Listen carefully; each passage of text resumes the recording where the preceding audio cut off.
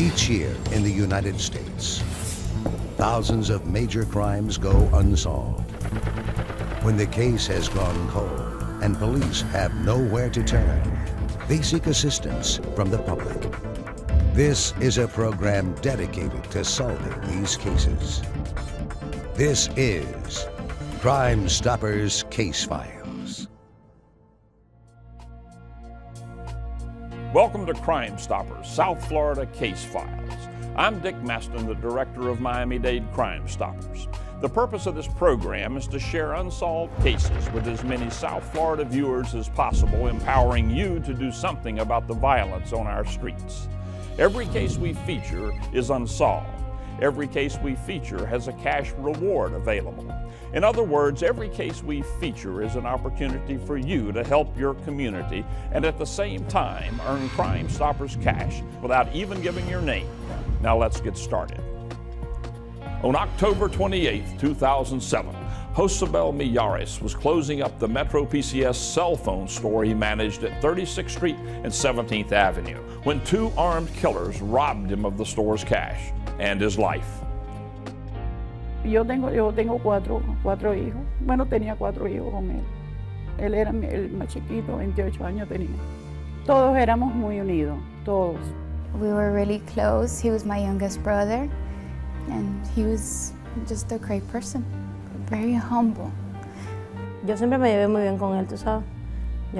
Soy su cuñada y siempre tuvimos buena relación. Su familia era lo primero. Muy cariñoso. Y conmigo era un hijo maravilloso. Nunca usó droga, nunca fumó, nunca tomaba. Tenía 1 millón de amigos. We met in this condominium where we used to all live. At the time I was 12. He was always in love with me. And I never really paid attention to him. And he would always pass by my window and make little noises so I could, see that it was him passing by. Years passed on. We went on to high school. He would pick me up in the mornings and take me to school. He was my ride. He still always said that he was in love with me. And we went to prom together, which was a great experience. And turned 16, he got me my first job at McDonald's. We worked there together. He never let me do anything of the nasty jobs. He used to make me my lunch at McDonald's. And years went on. He went on to the military. Él estuvo 4 años en la Marina. Well, he went into the military to be able to go to school. While being there, he wanted to become a chef. After that, he came back to Miami. He started working for this phone company. So he became the manager there, and he had a lot of friends. I mean, everybody just loved him. Y yo siempre hablaba con él y le decía que dejara eso, que ese lugar era muy malo. Y él siempre me decía, mami, yo tengo 1 millón de amigos ahí. He would tell her, no, nothing would happen to me because everybody loves me there. When he came back, we always stayed in contact. I found out his mom was diagnosed with breast cancer. That was a hard time for him, and I would always try to coach him through it. I was always a positive light for him. And then unfortunately his dad got ill. He would always call me, and we started talking again. And at the day of the dad's funeral, I went, of course, right after work to be there as support, as a friend. Our relationship went on to another level. We started dating. 6 months into my relationship with him, just got pregnant. And he was like, don't worry about it. I'm going to take care of you. Everything's going to be fine. Y tenía la novia embarazada allí también. Y le pagaba la renta a su novia y todo. And that's what he did. He always took care of me. And on October 26th, we went to get our ultrasound, which was my 16 weeks ultrasound. The tech, she's like, okay, I'm going to tell you the truth, the sex of the baby. And then she told us we were having a baby boy. I thought that man was gonna jump out of his skin. He put his hands in the air and he's so excited. He didn't even let me take the ultrasound pictures with me. He actually took it with him to show it off that he was having a baby boy. And then 2 days later, tragedy strikes. Y ya se acabó la familia. Se destruyó la familia, porque a los 5 meses de haber muerto mi esposo, lo mataron a él.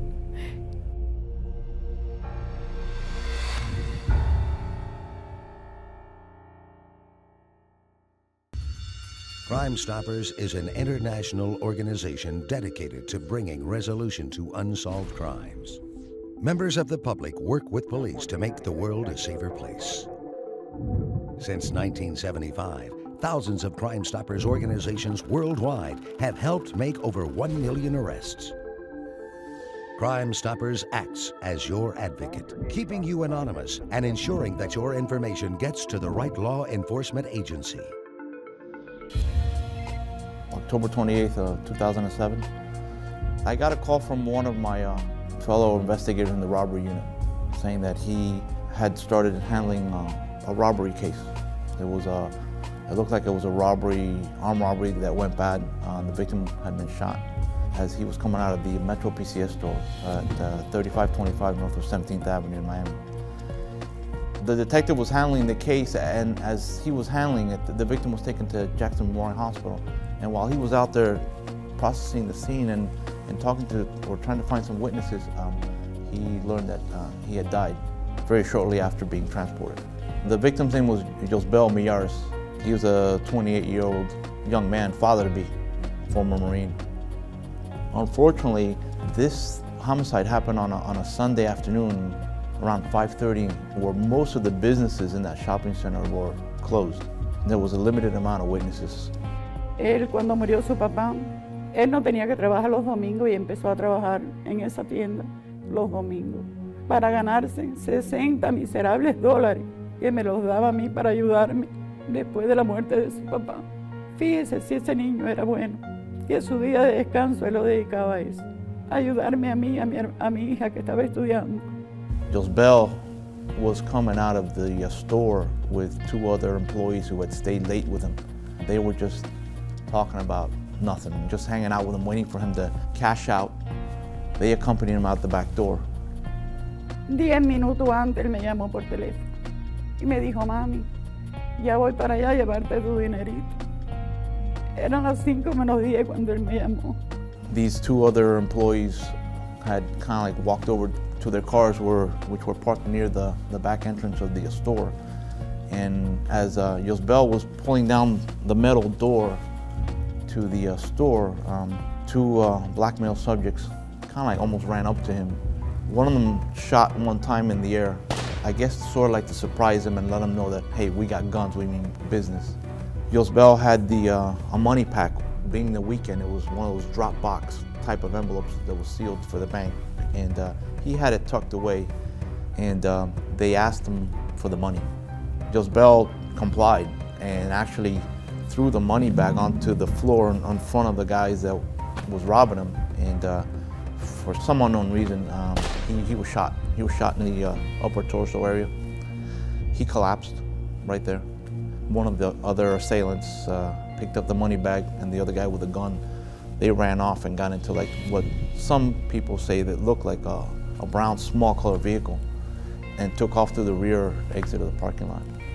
Y a la media hora llamaron a mi hija, que a él le habían dado dos tiros en la espalda. Get the horrible call from his sister. Yosbel just got shot. Don't worry, Claudia. Please don't get nervous, the baby. He was still alive. So, I mean, we rushed over there. At one point, I remember driving to the hospital and saying, I'm gonna tell him, you see, you should have never worked there. It was a bad area. No supe más cuando llegamos al hospital ya. A los 5 minutos nos dijeron que había muerto.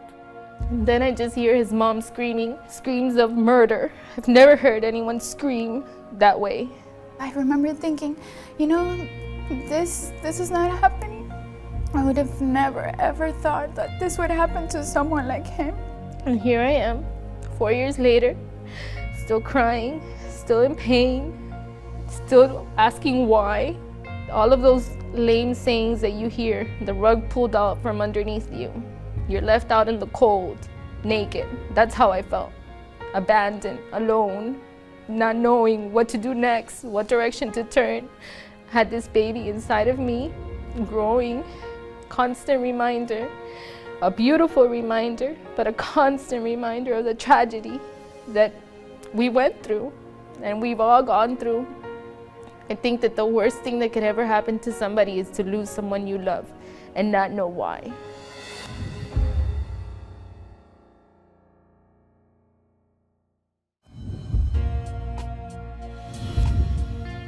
On October 28th, 2007, Yosbel Millares, who was a 28-year-old manager of the Metro PCS store, was killed after a robbery gone bad as he was actually leaving the store on a Sunday afternoon. It was at 5:30 in the afternoon when he closed shop.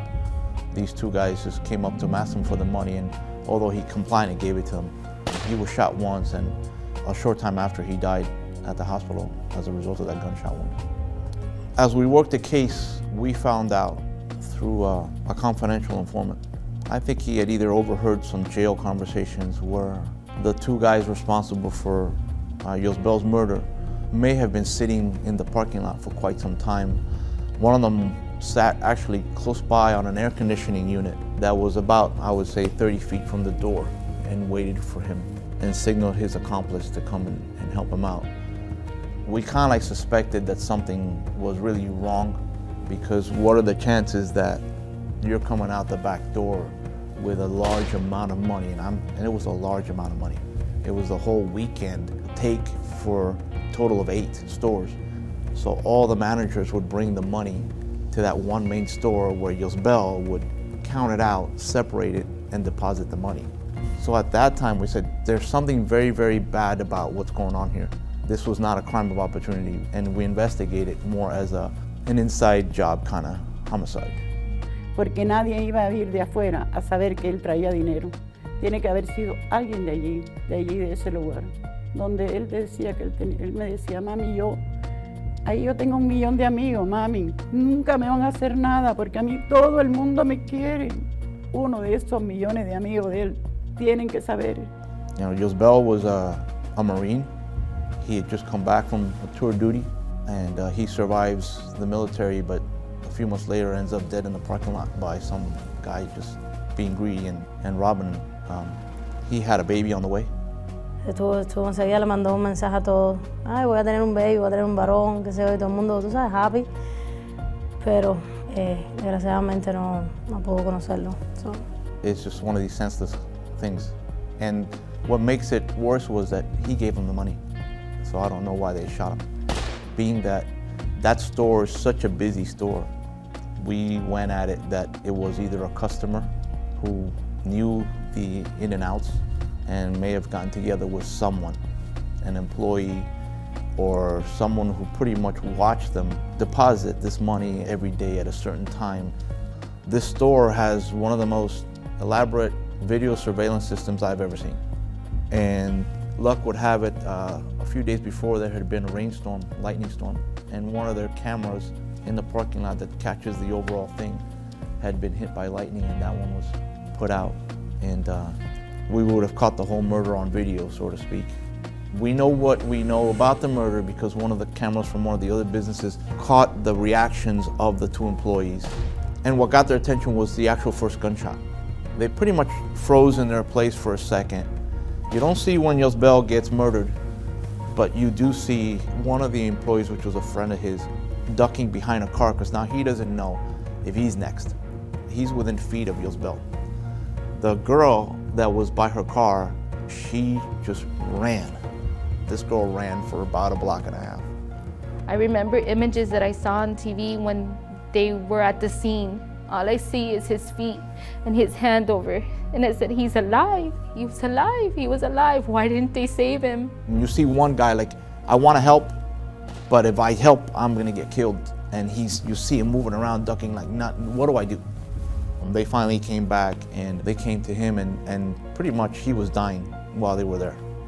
And you can barely see the brown or dark colored car leaving the parking lot. But losing somebody as good as him, and I think that what made it worse for me was that he was not only my boyfriend or my fiance at the time, or even the father of my son, was that he was my friend. He was my friend, and I knew that he didn't deserve that, to die alone. It changed all of our lives. My family has never been the same. My mom She has never smiled the same. Yo tengo plan psiquiátrico y mi hijo no se me quita un segundo de mi mente. No he podido ver una foto de él desde que murió. I mean, I would give my whole life to have him back. But since we can't have him back, all we ask for is justice. Que ya yo quiero que el asesino de mi hijo ya esté preso.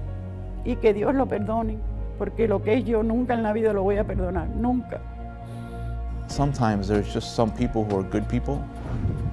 And this is one of those cases that has remained with me even though I'm no longer in homicide. It's just one of these cases that I continue to work and just gets to me because this shouldn't have happened. I'm asking for anybody who watches this to help us out with whatever information they can. There was 2 black males. They were unfortunately what we call average height. The description was very general because these guys faced Yosbel all the time as they shot him, and they ran pretty much covering themselves through the cars in the parking lot. This is a young man who did everything right. This guy served his country. This guy was a father-to-be. This is Yosbel Millares, our beautiful son, the image of his father, my constant reminder, which is a beautiful reminder. I think he's the biggest gift I've ever been given. And I'm happy that he was able to survive my horrible tragedy during that time.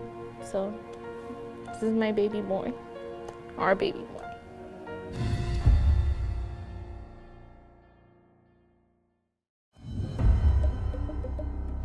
Welcome back to Crime Stoppers, South Florida Case Files. I'm Dick Masten. It's been proven that programs such as ours solve crimes after several airings of a case. With that in mind, we'd like to quickly review a few cases that we've featured on past episodes. On June 10th, 2010, at approximately 11:15 p.m., Miami Gardens Police Department officials responded to 17130 Northwest 9th Place, reference a black male who was shot. Upon arrival, units along with fire rescue here in Miami-Dade County found a black male by the name of Vincent James McCoy in the southwest bedroom, deceased. During the investigation, it was learned that Mr. Vincent James McCoy was visiting friends at the residence located in Miami Gardens. They were watching a basketball game that was televised that evening. At some point during the evening, a phone call was made and Mr. McCoy got up. As Mr. McCoy got up from where he was watching the basketball game, he approached the front door. At that time, 3 shots rang out, and one of those 3 shots struck Mr. McCoy in the chest, and individuals then fled the residence along with other individuals who were outside. After sustaining that gunshot wound to the chest, Mr. McCoy stumbled throughout the residence and ended up collapsing in a rear bedroom. Mr. McCoy was pronounced deceased on the scene by Miami-Dade Fire Rescue. It was learned through the investigation that 2 black males wearing some type of sports apparel, possibly football jerseys, approached the residence, and one of those black males fired 3 rounds into the front door. The black males, after firing the rounds, then fled on foot in an unknown direction. If anyone has any additional information, please contact the Miami Gardens Police Department. Crime Stoppers of Miami-Dade has one goal: to make the streets safer for law-abiding citizens by solving cases and capturing criminals. Now, I'm Dick Masten.